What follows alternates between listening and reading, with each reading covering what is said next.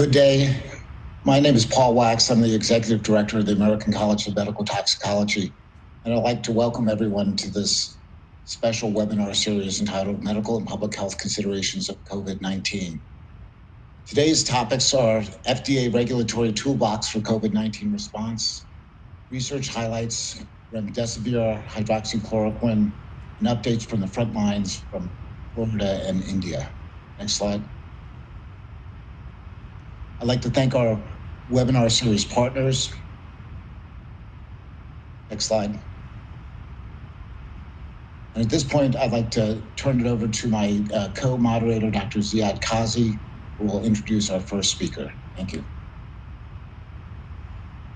Hello, everyone. I'm really excited to bring these two topics today for you as part of our didactic presentation. So I remind you to type in your questions as they come up during the session. We will address them at the end. Also want to remind you that this is being recorded and will be available to you for viewing as of Friday this week. I want to also bring to your attention that we are having a special town hall Q&A on Friday at 12 noon Eastern. We'll provide some information at the end of this presentation about that town hall Q&A on PPEs. The first speaker today is Elizabeth Sadove, JD. She is going to talk to us about the FDA Regulatory Toolbox for COVID-19 response. Elizabeth is the Director of Medical Countermeasures, Regulatory Policy of Office of Counterterrorism and Emerging Threats, Office of Chief Scientist, Office of the Commissioner at the US FDA. We wanted to have Elizabeth share with us some information today because the FDA is a very important agency in the COVID-19 response. And she will discuss during her presentation the important steps that FDA has taken during this pandemic.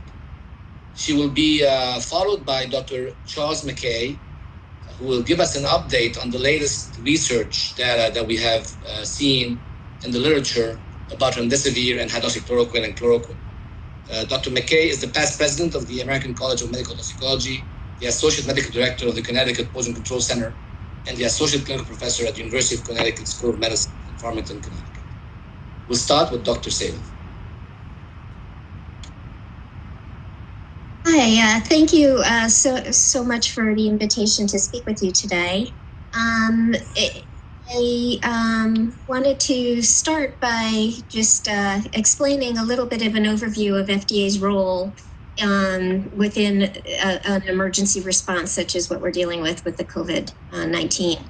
FDA's primary role is to facilitate the development and availability of safe and effective medical countermeasures for their intended use, to provide public assurance that they have met the FDA standards.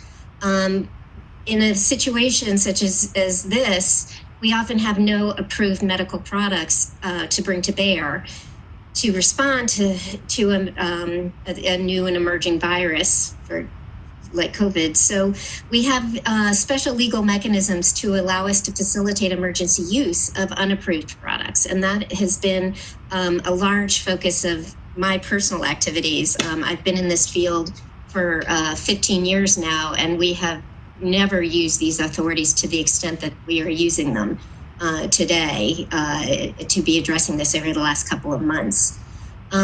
We also are actively involved in trying to prevent shortages of all types of medical products, medical devices, personal protective equipment across the board, all the products that are used in routine care, not only just the products that we're trying to bring to bear for the COVID response. We're involved in protecting the blood supply and tissue for transplantation, and ensuring consumer protection against fraud. We've been out there actively engaging companies that are peddling products on the web, for example. And another area that we are very involved in is efforts to try to improve the assessment of products that are on the market using electronic health records and all sorts of technologies that we have been working to try to do in the past, and in the midst of an emergency, we're actively out there trying to ramp them up. And I just want to say, when I talk about medical countermeasures, what I'm talking about are not drugs, biologics, vaccines, all the types of devices, diagnostic tests, personal protective equipment, and generally, this category is defined as those measures that are used against chemical, biological, radiological, and nuclear agents and emerging infectious diseases. So that's what brings us into this COVID, using these authorities for a COVID response. And just to give you a sense of the breadth of activity that we have been engaged with, over the past, couple of months, starting in the beginning of February, we have issued over 75 emergency use authorizations, and I'll go into explaining what an emergency use authorization is. I'd like to think that's probably more than we had in the history of having that authority, which we've had for over 10 years, 15 years now. We've also been using them in a way that is novel in what we are calling umbrella EUAs, where we are issuing an EUA for a category of product that meets specific criteria. And I'll talk a little bit about that, but that's enabled us to authorize the emergency use of hundreds of medical countermeasures in a way that we had never done before. I'll talk a little bit about comparing what an EUA is compared to our investigational authorities, but under our IND, in investigational new drug authorities, or IDE, investigational device exemptions, we have emergency authorities under those as well. So we have, you probably hear it referred to as compassionate use, for example. That would be a single emergency use IND. And we have issued, when I put this together, it was over 1,700. I know that number has drastically increased. But we're trying to bring those into clinical trials and rely less on that. So either bring it into a protocol for expanded access, which I'll talk a little bit about, so that we're not addressing each individual patient.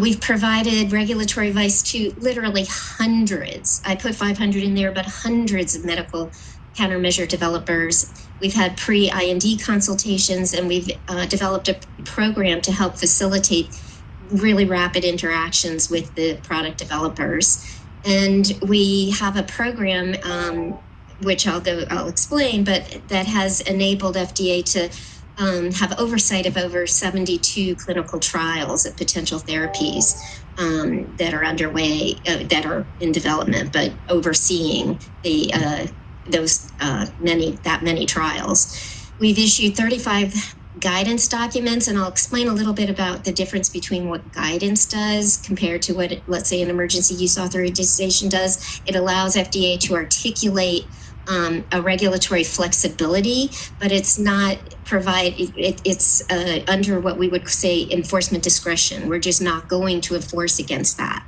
as opposed to under, let's say, an emergency use authorization, when we say we're authorizing you to do something that is allowing you to do it legally under the Federal Food, Drug, and Cosmetic Act. We've also issued over 30 warning letters to firms that are fraudulently peddling products. Let's see. So I was asked to kind of help put a framework around all these different authorities that we are using. And the best way to understand and explain this is really within the context of the investigational development of the product itself. And through these authorities really do cover the life cycle of a medical product.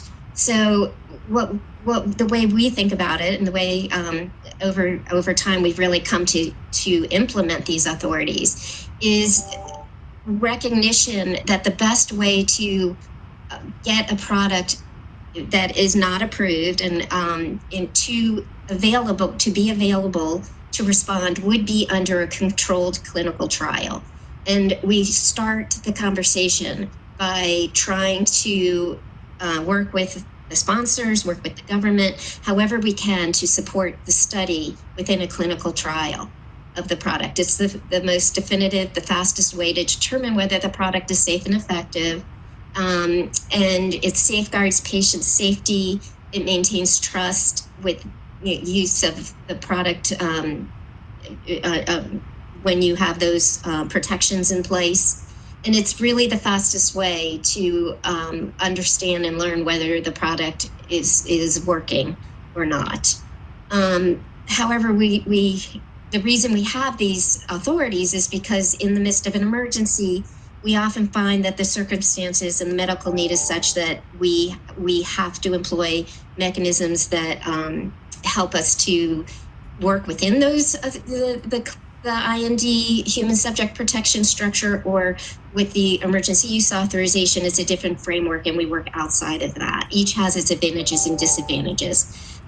When you look at the arrow here, you can see that clinical trials is a rather structured approach, which you're probably familiar with, where you have research and development and you go through step-by-step phases of study. Sometimes in these emergencies, we kind of blur phase 1, phase 2 and 3, merge it together and get products assessed as fast as possible.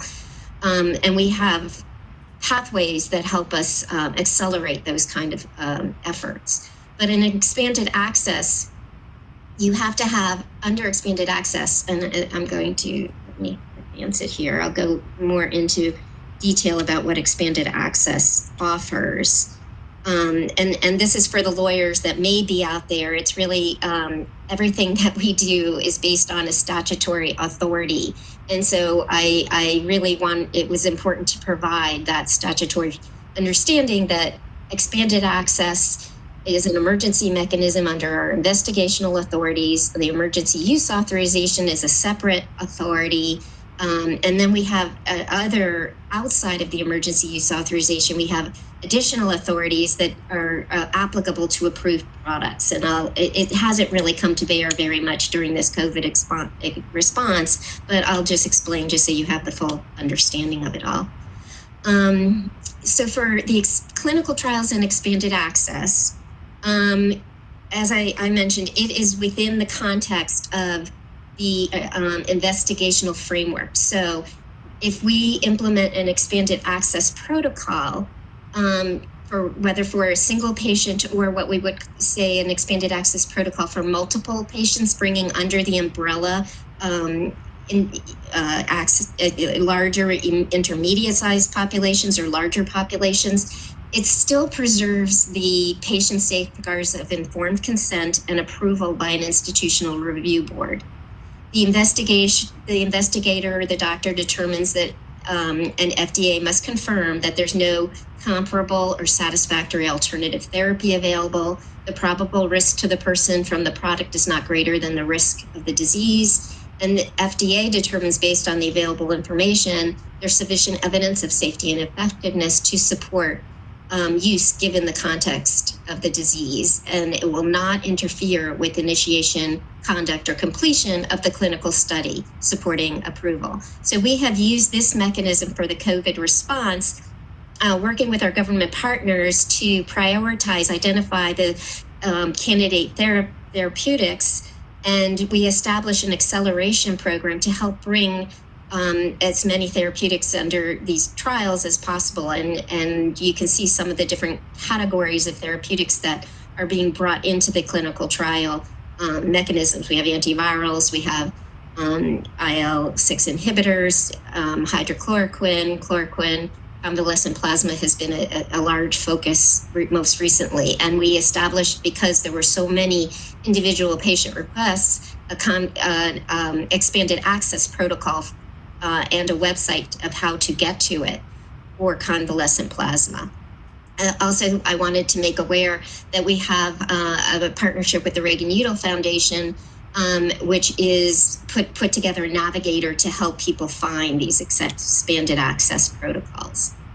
So with that context, it's important to understand when I start to explain how emergency use authorizations are thought about, that they are outside of this framework that ensures the human subject protections of informed consent and investigational review board. It's a statutory authority through which FDA can authorize use of all the different types of products that I explained to diagnose, prevent, treat an unapproved a medical product or an unapproved use of an approved medical product. So that would be for a new indication like COVID, a new virus that is circulating.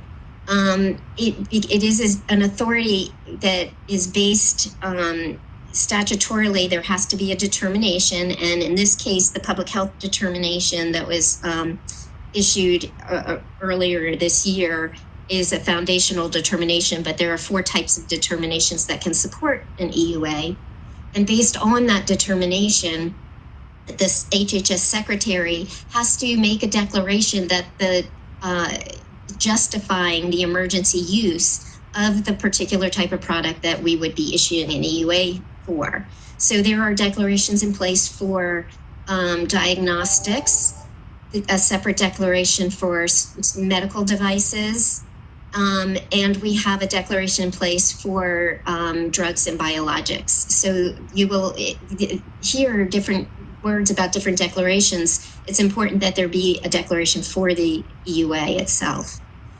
And FDA then assesses whether or not a product meets the specific statutory criteria before it can issue an EUA. And that those criteria are that it is a serious or life-threatening disease or condition caused by the seaborne agent, in this case, COVID.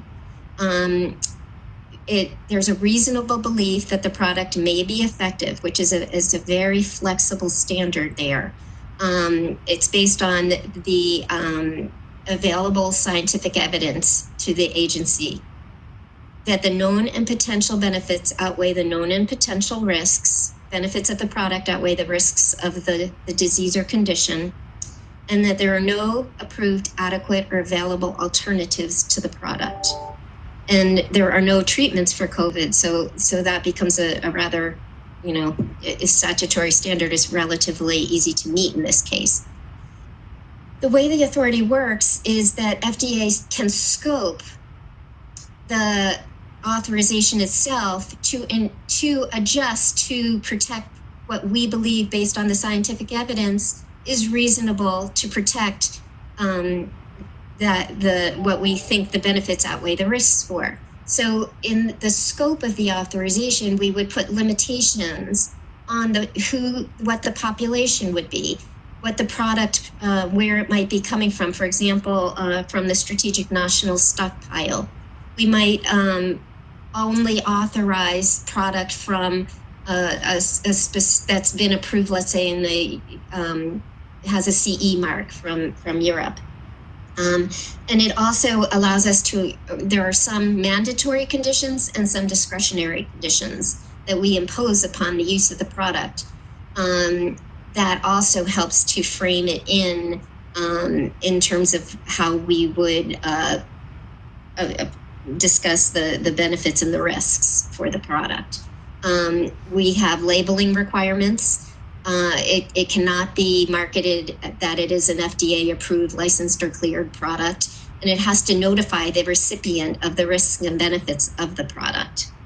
And in many cases, requests for EUAs are driven by reasons of needing to articulate how to use a product off-label, let's say. FDA doesn't regulate the practice of medicine, but often in an emergency response, if CDC is making recommendations about how to utilize a medication, then it would ask FDA to issue an EUA so that it can articulate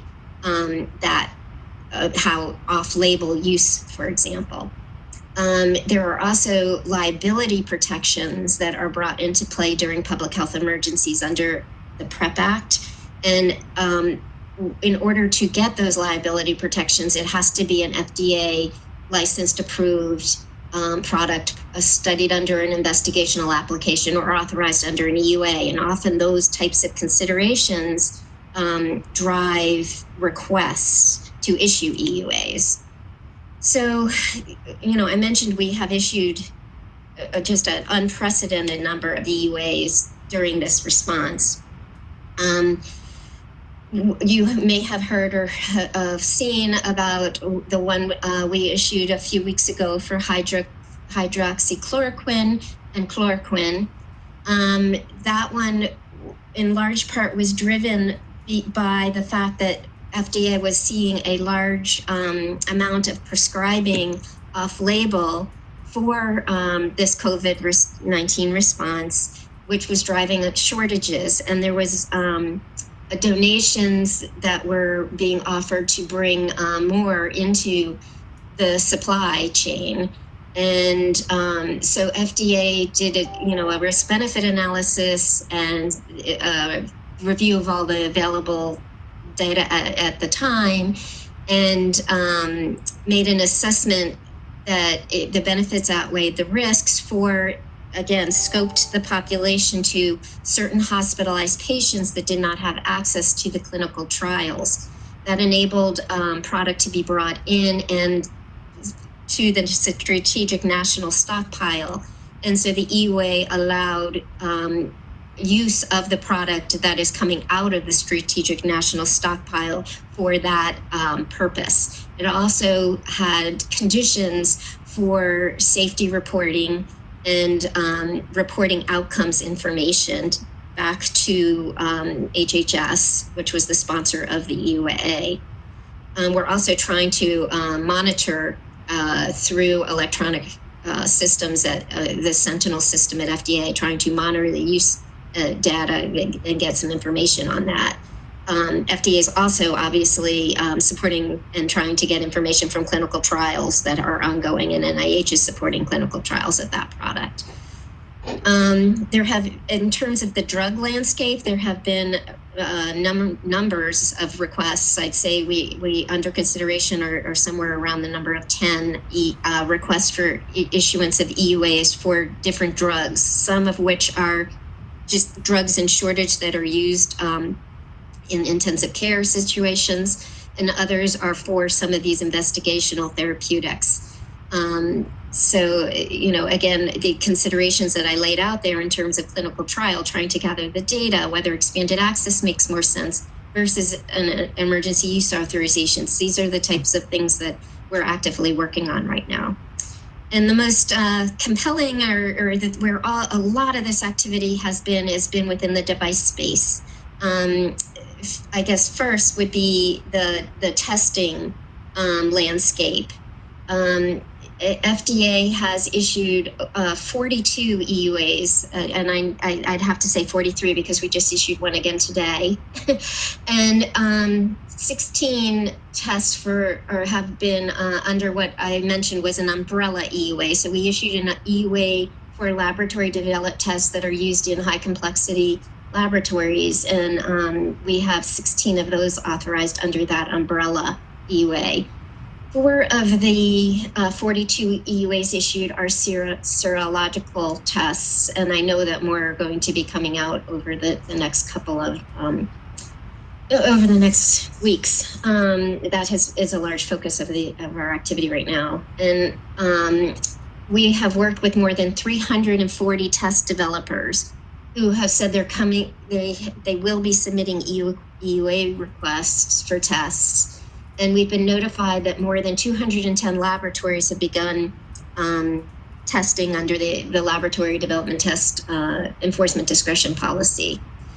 So we've had a lot of activity in that, and questions about, we do weekly a webinar about that. We have an FAQ about what diagnostic tests are allowed to be out there under enforcement discretion and the validation behind those tests.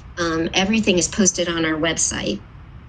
And just the area that is the most novel during this response, that has really taken up a lot of my personal time, has to do with the other types of devices.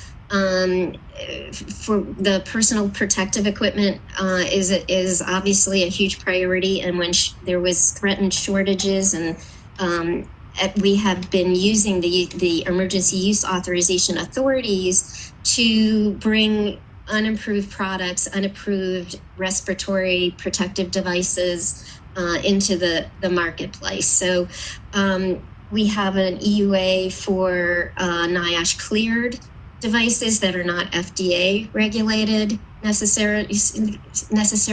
FDA only regulates the surgical N95 surgical respirators. So there's a large number of non-surgical respirators that needed to be brought into the umbrella EUA concept. We've also issued EUAs for imported N95 or our respiratory protective devices, not more than N95s. And we've also issued EUAs for decontamination systems. There are 5 decontamination systems that are under an EUA at the moment. More, I'm sure, will be coming, so that hospitals can sanitize and decontaminate the N9, the respiratory protective devices that they have and reuse them. We've also issued EUAs we have an umbrella EUA for ventilators, which has gotten a lot of product underneath that EUA, bringing in alternative modifications to approved ventilators and new ventilators that might be marketed in other countries, or modifications, or even being manufactured here. Other devices, extracorporeal blood purification systems, infusion pumps. New devices are really coming at us as they go into shortage and as we go down this response. So I didn't want to, I wanted to also, I was asked also just to explain these other authorities that fall into this bucket of other authorities. They're applicable to FDA approved products. So this would be, if we have an approved product, let's say for COVID-19, this would allow us to use expiration dating extensions, do certain things that otherwise would be violative of the Federal Food and Drugs Cosmetic Act without having to issue an EUA. But because there are no medical products really approved for COVID-19, we haven't really used these authorities too heavily. We did use the CGMP waiver authority to allow deviations for contract manufacturing of an FDA-approved ventilator. We've used the pre-positioning authority quite a bit to bring unapproved products. It allows you to ship them before, let's say, an EUA is authorized. We haven't really used the emergency dispensing orders or emergency use instructions, which is an authority that is delegated to CDC. Again, because we don't really have many approved products that would really benefit from that type of authority. And I'm going to end, here just to show you that we are trying really hard to, behind the scenes, gather information. We're working with clinical networks to get clinical trials in place, but we're also trying, we have the Sentinel system, which we're trying to put protocols in place to gather data out of. We have others within FDA that are very focused on how we can use unstructured big data to understand what is going on, not only with regard to specific products, like how is hydroxychloroquine working and what adverse events that are we seeing, but also trying to get assessments of drug use and assessments related to drug shortages that are out there to keep ahead of where the shortages are emerging. So I think I ended up, and this is really, we are putting everything we have online. So I offered to you the websites that you can take back with you, and we are updating these, more than daily. They're constantly updated. So I will leave you with that. Thank you very much. This was a very impressive description of the gigantic efforts that you all have undertaken. Thank you so much for keeping us safe and providing all these resources. Please type in your questions for this specific presentation. We will address those at the end, and we'll ask our speaker to wait till the end if it's okay. When we move on to our next speaker for an update on Remdesivir and Hydroxychloroquine research studies that have just come out, Dr. Chuck McKay, go ahead. No, thank you, Ziad. What I'd like to do is just take a very short 5 minutes here and just go through the kind of whirlwind of studies that have been coming out now in the last little bit. If we think back a long time ago, which in this framework is about 2 months ago, we have the initial results that were coming out of China regarding treatment. And I've got a series of just a few very busy slides, but there's a lot of information on them that I just invite you to review at your own leisure. Each of the slides will have a copy or print of the article face piece, so you can go find them online and read them through yourself. What I'd really like to do in this short time is just to point out some of the problems with the studies and some of the things that we can maybe take away from both each study and then from this process of looking at non-peer-reviewed and rapid production papers in general. So initially out of China, we had some information indicating a large number of studies that were ongoing with an interim report and really just a letter that was describing 100 patients that demonstrated to the authors that chloroquine phosphate was superior to control, inhibiting the exacerbation of pneumonia, improving lung function, and promoting a virus conversion to negative by PCR testing and shortening disease course.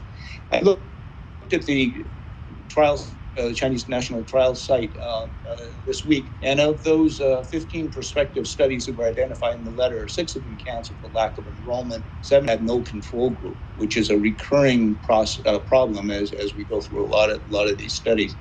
On that site, there is another 10 studies in addition to those 15 that are now listed as being active, although 2 of them have been canceled since mid-February. One of them is retrospective, one doesn't have a control group. And right now, if you look at, there's about 14 studies that are on the National Trials site. They have some important restrictions, we call them. Many of the things we might rest in, particularly in terms of chloroquine and hydroxychloroquine, in terms of toxicity, are specifically exclusion criteria for some of the studies, and the elderly is another exclusion criteria for many of them. So I just put this up to kind of indicate that we need to be very careful interpreting results that come out. A large number of patients are going to be looked at, but they may not necessarily be the patients that you are trying to decide how you should do your own practice. Everybody is familiar, I think, with some of the studies coming out in Marseille, and this is the expanded study coming out of the Raoult group there with, at this point, in this second paper, which was released at the end of March, a report on 80 patients following through on their initial findings that treatment with hydroxychloroquine and azithromycin resulted in very rapid conversion to a negative PCR testing for carriage of the virus in their patients. I guess the thing I would just emphasize on this paper, and particularly in an abstract that came out from the same group a week or so now, is that these were very mildly affected patients who are in general younger than most of ours. The paper looking at 80 patients had 52 years as their median age. The abstract that came out last week is actually in the mid-40s as their age group. And only half of these patients described actually had any evidence of pneumonia. So they were mostly upper respiratory symptoms. And if you see in this one excerpt from their discussion in the middle there, where they mentioned that it appeared that they had in clinical improvement that was significant when compared to natural levels et cetera, that Chinese inpatient groups that they're comparing to had a much, much higher incidence of both pneumonia and were more severely ill. So a caution in terms of taking these results as they just sit. Dr. Wax let me know about paper released yesterday. Again, this is a non-peer-reviewed pre-publication release. This is looking at the Veterans Administration system, so it's a very systematic evaluation of results, but it is also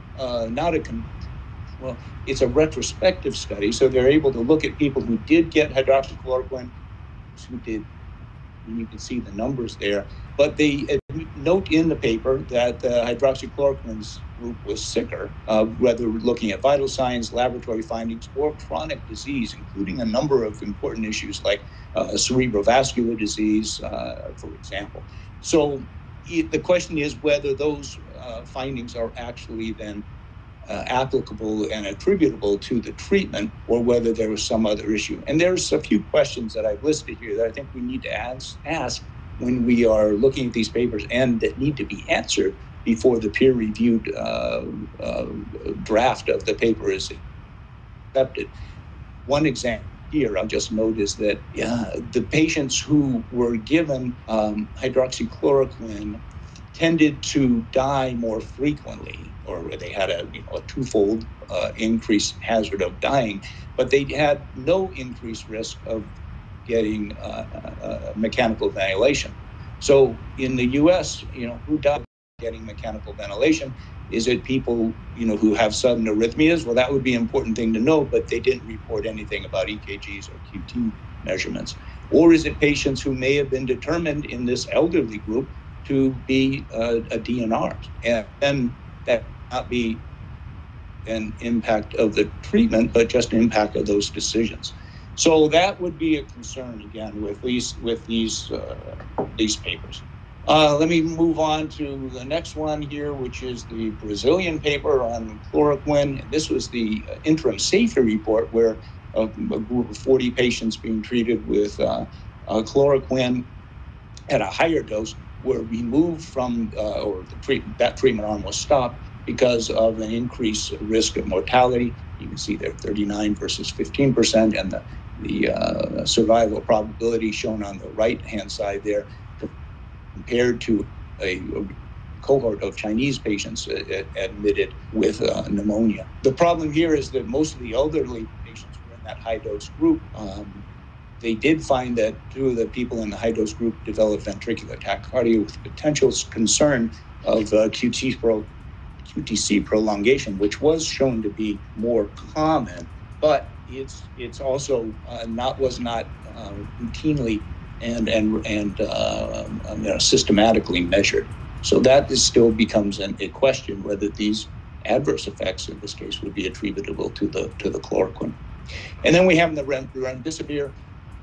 This is a label compassionate use study reported out in the journal last week. And the issue here was, there's no control group. So how do you know that the results of the improved outcome demonstrated in their administration was because of the administration of the additional drug? And there are some important anecdotal findings here. People's recovery following the beginning of use of the drug, being able to be taken off of ECMO. These are significant findings, but there's no way to actually demonstrate these were due to the drug itself versus the clinical care that was received for this admittedly very sick group of patients. So, what can we take away from these studies? And I think the major thing that we can take away is that, it's sort of at the bottom here, we really need to be able to compare the groups that are being studied and the treatments and the outcomes. And when there are groups of people who are compared to historic controls that had different conditions or different severities of conditions, then you cannot just accept those results, right? At this point, certainly if you are very young and have mild illness, hydroxychloroquine and maybe even chloroquine are going to be well tolerated, but they may not make a difference in your clinical course. They may clear your viral load faster, but we don't really know because that right now seems to be contaminated by the severity of illness of the patient as opposed to the treatment itself. And again, the Remdesivir group is showing that they did have some remarkable clinical recoveries, but we don't yet know whether that's because of the drug. So I'm left with thinking back to something that Finley Russell, is a toxicologist, neurologist, way back last century, said, when someone gives an antidote and the patient doesn't die, the only thing you really know is that the treatment didn't kill the person. And we're still left to try and figure out whether these treatments have much validity in and of themselves. And I'd refer everybody also to the NIH's National Institute of Allergic and Infectious Disease treatment guidelines that were released last night, which also go through a number of different treatments and recommend caution at this point and do not recommend use of any drug on a routine basis in the absence of clinical trials and with the FDA's EUA, any adverse effects do need to be reported because we're still at this point trying to find our way through this process. Thank you very much. Thank you, Dr. McKay, for providing this very useful and interesting digest of the literature that's really coming out very, very rapidly. We hope to be able to provide these on a periodic basis in our webinars, so thank you for doing that. Moving along to the update for the front lines, just want to give you all a heads up that we're going to probably stay over 4 p.m., maybe about 10-15 minutes for the Q&A. So please continue typing your questions in the chat box or the Q&A box, and we will get to those at the end. Ask our speakers to stick around as well online. The updates from the front lines today features two colleagues, Dr. Ashish Bhalla, President of the Asia Pacific Association of Medical Toxicology and a fellow of ACMT as well, if I may add, Professor of Medicine and Medical Toxicology at the Postgraduate Institute of Medical Education Research in Chandigarh, Punjab, India. We also will hear from Dr. David Farcy, who is the President of the American Academy of Emergency Medicine and the Chair of the Department of Emergency Medicine and Director of Emergency Medicine and Critical Care at Mount Sinai Medical Center in Miami Beach, Florida. We'll start with Dr. Bhalla for a brief update, followed by Dr. Farcy, and then at the end, the Q&A. Dr. Bhalla, go ahead.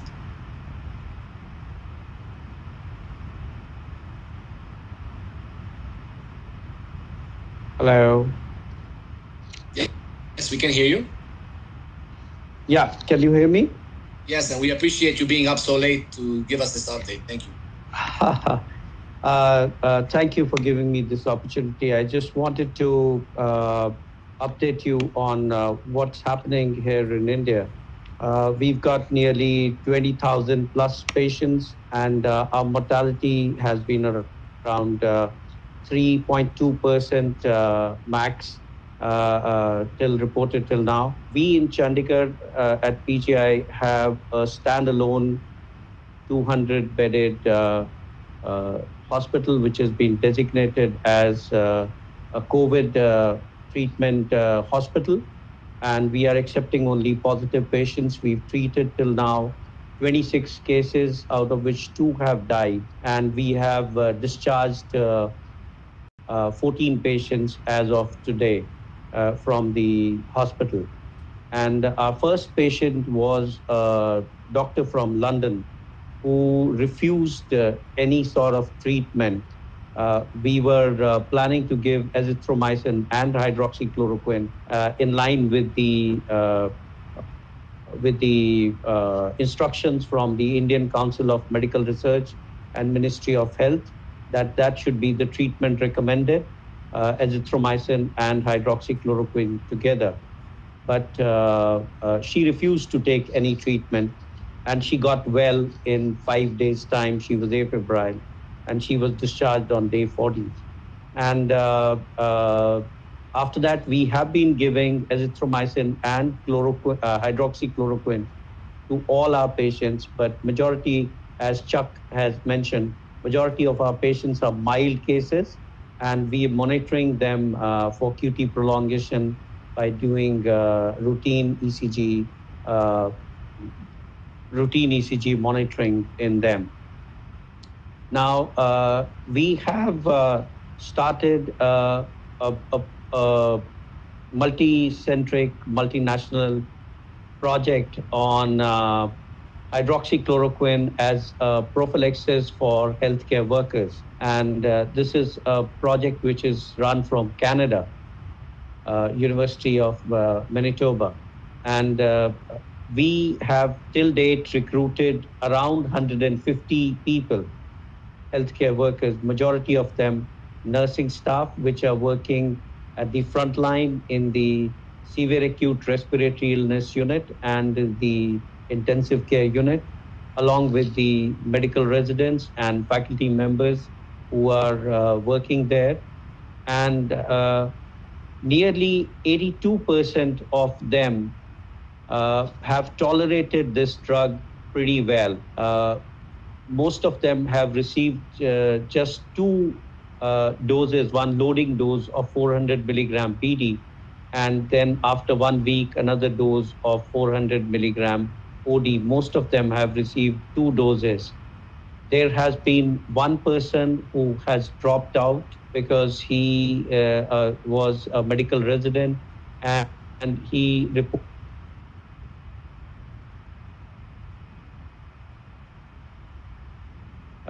so that is why he dropped out. All the other people have tolerated it well.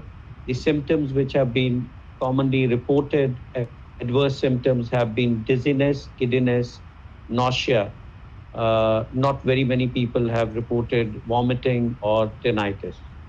So that's one part which Ziad had asked me to cover. And the second aspect which I was asked to cover is the staffing pattern at our hospitals in India. There is a lot of fear amongst the healthcare workers who are working as frontline workers, the nursing staff, technicians, the janitors. So the ministry recommended that we make an arrangement where we give a continuous working in the hospital for 7 to 10 days, followed by 2 weeks of quarantine. The reason for quarantine and the reason for 6 hours shift and 7 to 10 days of work is that majority of the people cannot work in the personal protective equipment for more than 6 hours. So this is what is being followed at our institute as well. But the major issue is the problem is the making the arrangements for this staff to stay back. Most of them have refused to go back home or go back to their hostels where they are staying. So we have to make arrangements for their stay and for their quarantine period as well, which is turning out to be kind of a nightmare. The first group of people who worked for 7 days and were quarantined for 14 days were all asymptomatic for this quarantine period and have been sampled today. So by tomorrow, we might be getting their reports, and then if they are negative, then we'll probably get them back to the duties in the hospital.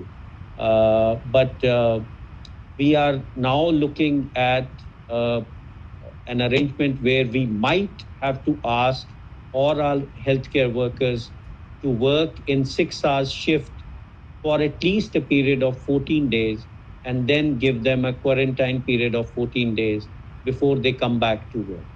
So that's the update from Frontline from India, from Chandigarh. Thank you, Dr. Bhalla. Thank you so much. And please stick around for some Q&As. I'm sure we'll have some additional questions. Dr. Farcy, you can go ahead and unmute yourself. Dr. Bhalla, please mute yourself. All right. Thank you very much, Dr. Qazi. And thank you very much for the American College of Medical Toxicology for having me. I'll try to make brief. First, I do want to say congratulations to Dr. Qazi. Right now would be our scientific assembly and you would be getting the Jolex Award. So again, congratulations for being the recipient of this distinguished award from the American Academy to show excellence in education. And this is your event is been third time listening, and it's been great. Our frontline event, we've been at this since March 16 in Miami Beach. Miami Beach has been the hardest hit city in the state of Florida, mainly secondary to our LGBTQ party that was hosted 2 weeks before in early March. And we started seeing some multiple cases. And this disease is a devil of a disease. It's a turn on, turn off. Suddenly you get 10 patients, and then next thing you know, you have 50 patients. Luckily for us, we have some really strong ties within the academy and within the world. We've been studying and learning from physicians all across the world.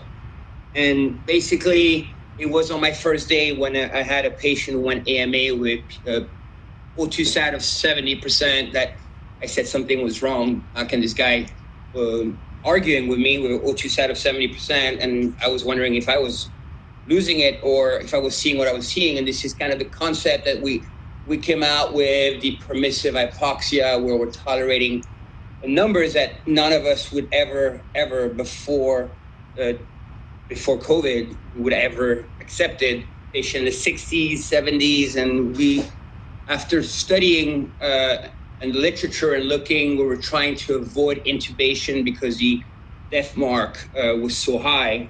And so looking at some of the study that was done, we used the Vapotherm at our hospital, which is a high velocity nasal flow. And we used it with a mask. And we were, had significant success on that, avoiding intubation, mainly on the younger one with our medical complaint. But our patient population is more than 80s, where South Florida. I'm glad to report that today our IRB for a retrospective prospective trial was accepted. So we'll start collecting data this week, and hopefully have something reported. It's something that we need to be very careful from the emergency room to the ICU. I also work in the ICU. A lot of coagulopathies, tremendous amount of coagulopathies. Those patients will have PEs, DVTs, microthrombi, neurological event, digital toes. I mean, this we call it the evil syndrome because we're seeing so many different, and I know I'm talking to toxicologists that wants probably a mechanism, and I'm sorry, I'm not that smart, but we don't really know the cascade. This is like a cytokine storm that we've never seen before. I did a trauma critical care fellowship, and it looks like that burn/trauma, that cytokine that is affecting almost every organ. We've done the hydroxychloroquine, whatever it's called, the hydroxychloroquine. We did change our protocol because of our age group. We didn't give 800, and then 400, we actually halved it. We did an EKG of every patient, and so far, we haven't had a death secondary that we know of. But since we're Miami Beach, most patients come to our institution. We're excited to report that we've started the plasma serum exchange, the convalescent serum, and that has been probably the most exciting things that I've seen. We've now have enrolled 6 patients. Basically, the one blood, you can tag a patient and get a convalescent for the same ABO, and we're giving it. We did on 6 patients, and so far our patients were able to come out either extubated or came off ECMO. Other than this, the medication, I'm not going to go into it because I think you've gone into this. PPE is a must. I taught all my staff that there is no emergencies in pandemic.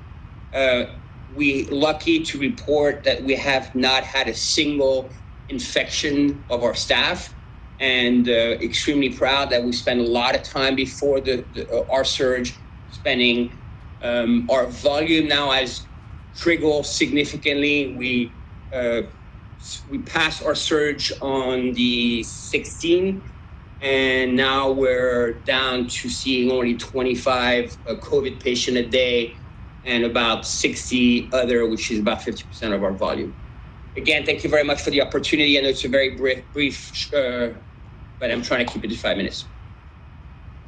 Thank you, Dr. Farcy, for the update. Dr. Wax? Yes, well, thank to the faculty for wonderful presentations and discussions. We're going to open this up to Q&A for about 10 to 15 minutes. If you have questions, please type them in the Q&A box or the chat box. The first couple questions I'm going to ask our FDA colleague to comment on, and we'll unmute you, or you need to take yourself off mute. So the first question is about some of the performance problems with some of the testing, and how the FDA is following this, and what sort of advice are they giving to the public regarding concerns about some of the testing problems? So, this has been an evolution, I guess, is all I can say to respond to that. The tests that FDA are authorizing, we are confident of the quality of those tests.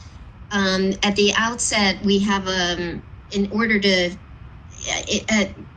the challenges are really around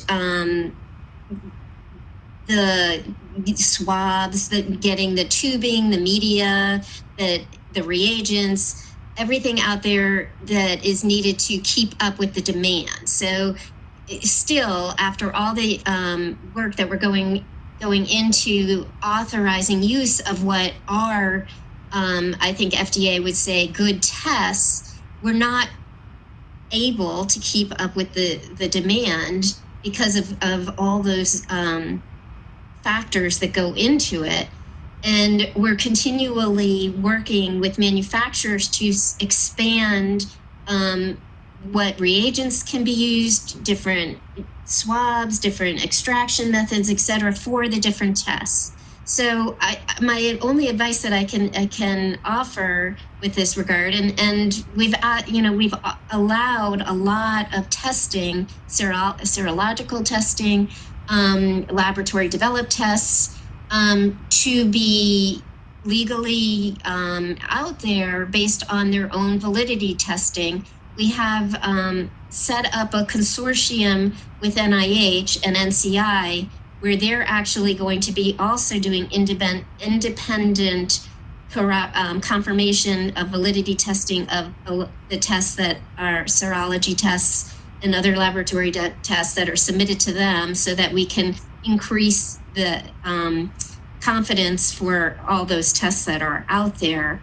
So it's sort of a balance of supply and demand and assurance of the quality of the tests. Those that we are getting information about that are not performing adequately, we are going after and trying to get those off the market.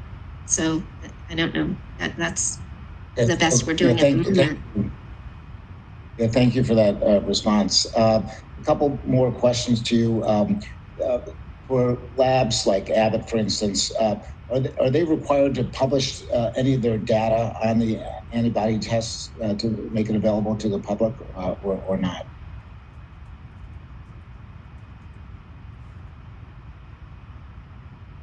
Data. FDA, and we do not post the data ourselves either. We do post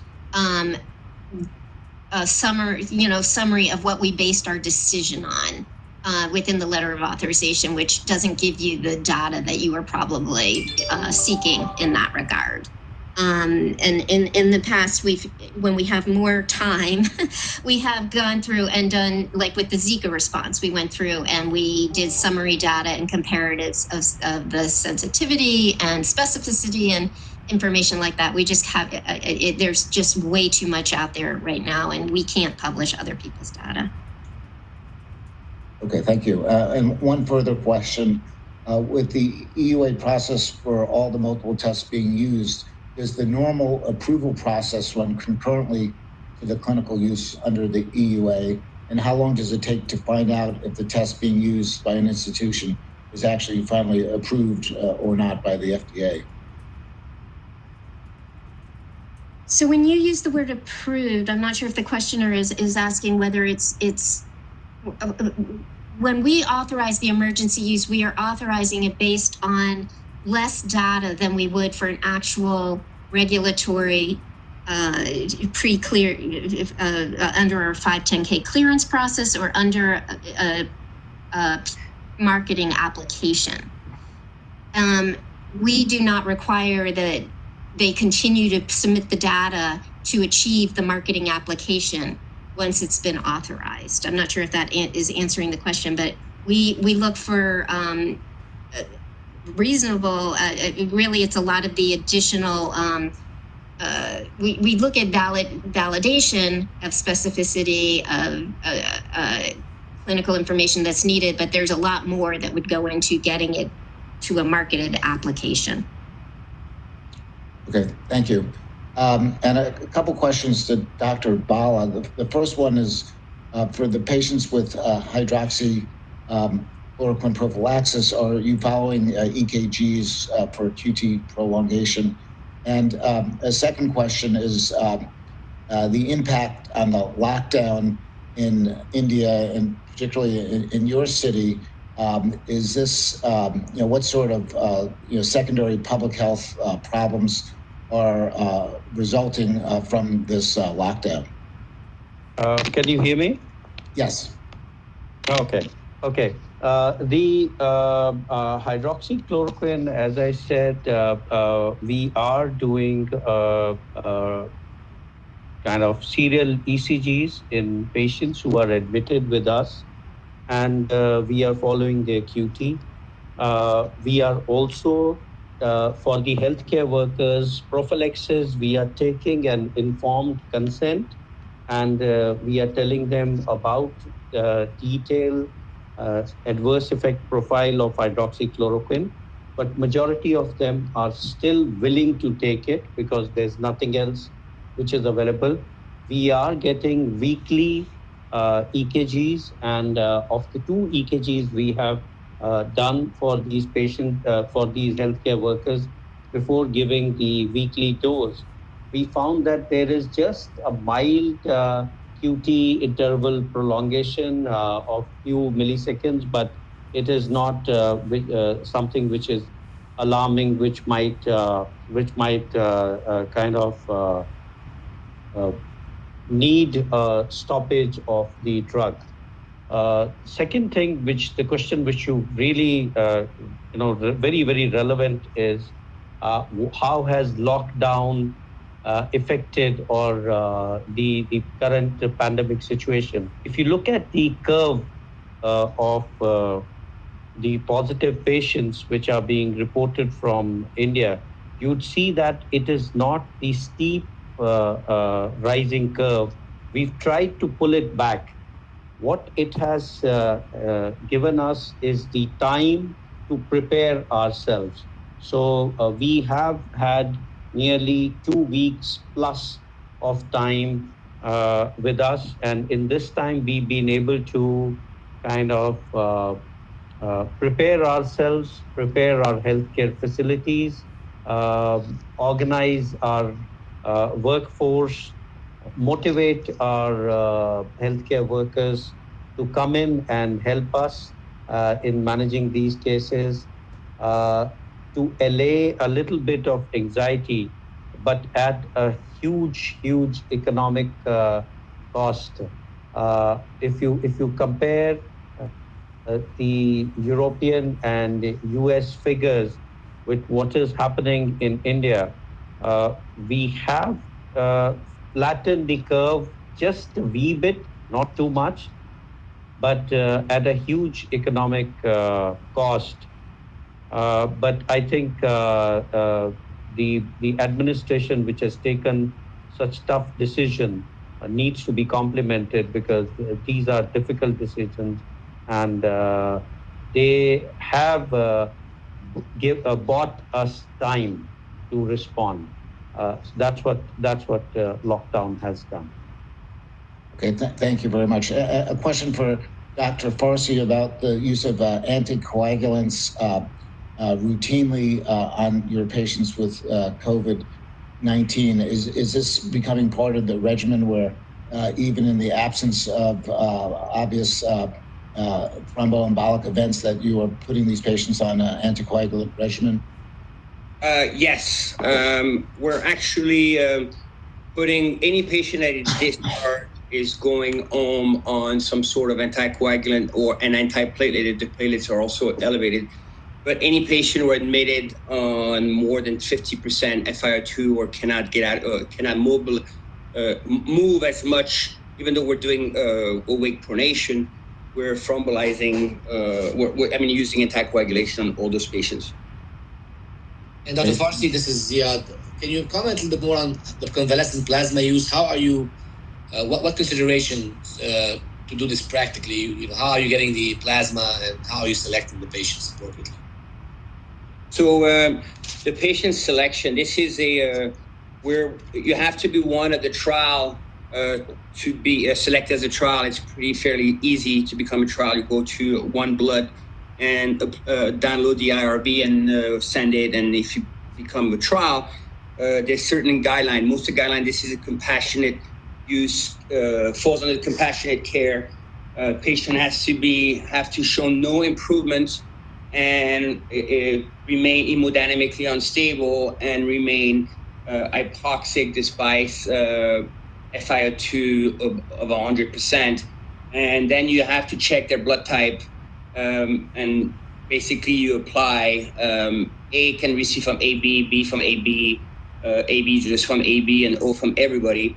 And you're trying to, we just had one of our chief from the fire department who was infected. He had an A negative, and luckily we sent some major message. We were able to find a donor who tested positive and went to One Blood, and we were able to give the plasma, and in 36 hours there was some significant hemodynamic changes, and the patient, the chief was extubated 2 days later. So I don't want to say it's a miracle. Of donors? Is there a registry of donors? Yes, it's oneblood.org. Thank you.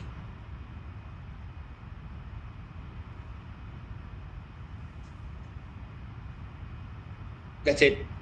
I have another question for Dr. Bhalla. Dr. Bhalla, one of our participants asked, do you have any evidence for the efficacy of hydroxychloroquine as a prophylactic agent? Can you hear me? Yes. Hello? Okay. There are contradictory reports. There is some data which suggests that yes, it is effective. Some reports doubting the efficacy. That's why we are doing it as a part of a multinational, multi-centric project.